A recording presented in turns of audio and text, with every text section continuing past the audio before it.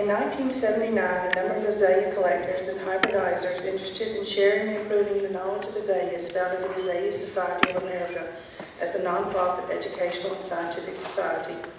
One of the principal goals of the Azalea Society of America is to promote the appreciation of azaleas in public and private landscapes.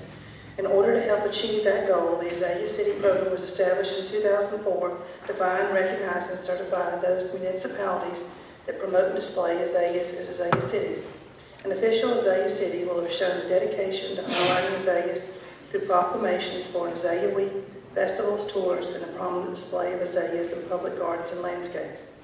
The city of Valdosta became a certified azalea city on March 10, 2007.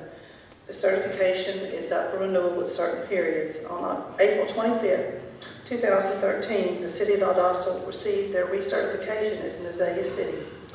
Robert E. Buddy Lee, Azalea City Chairman, presented this award at a ceremony at Valdosta State University where I accepted the award on behalf of the city.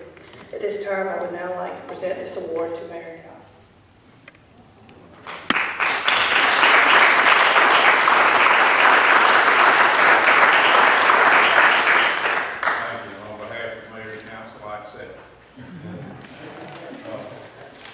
All right, Chief Rice, would you?